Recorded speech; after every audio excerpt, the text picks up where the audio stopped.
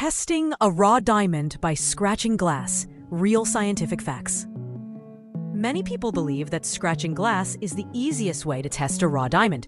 And today we're going to talk about whether this method is real, how it works, and what you should be careful about when you try it. First, it is true that diamond is the hardest natural material on Earth. On the Mohs hardness scale, diamond has a hardness of 10, which means it can scratch almost any material, including glass. So when you take a raw diamond and gently scratch a piece of glass, it should leave a clear scratch line. However, this does not mean that every stone that scratches glass is a diamond. There are many other minerals that can also scratch glass, such as quartz, topaz, moissanite, and even some types of garnet. That's why the glass test alone is not enough to confirm a real diamond. When testing a raw stone, you should always look at more details than just hardness. Real diamonds usually have a very strong shine, highlight reflection, and a greasy surface texture when found in raw form. They often look slightly transparent with sharp edges. Most raw diamonds are not perfectly clear. They may have inclusions, small cracks, or cloudy areas inside.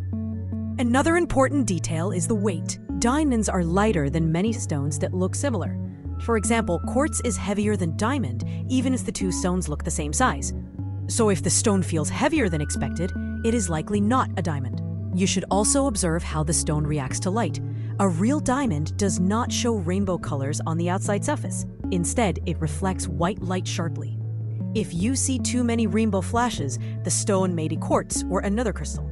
When doing the glass scratch test, always be gentle. You don't need to break the glass. Just a light touch is enough. Use a clean corner of the stone and drag it slowly across the surface. If it leaves a scratch, that's one sign. But again, you need more tests to be sure. A better method is to test the stone against metal, look at the crystal structure, or use a diamond tester device. Professional gemologists always use multiple tests because diamonds come in many shapes and qualities, and some can look very similar to other minerals. So remember this, scratching glass can help you check hardness, but it is not a complete diamond test. Use it only as one step among many steps. And always be careful, not just for the stone, but also because glass can break easily and cause injury.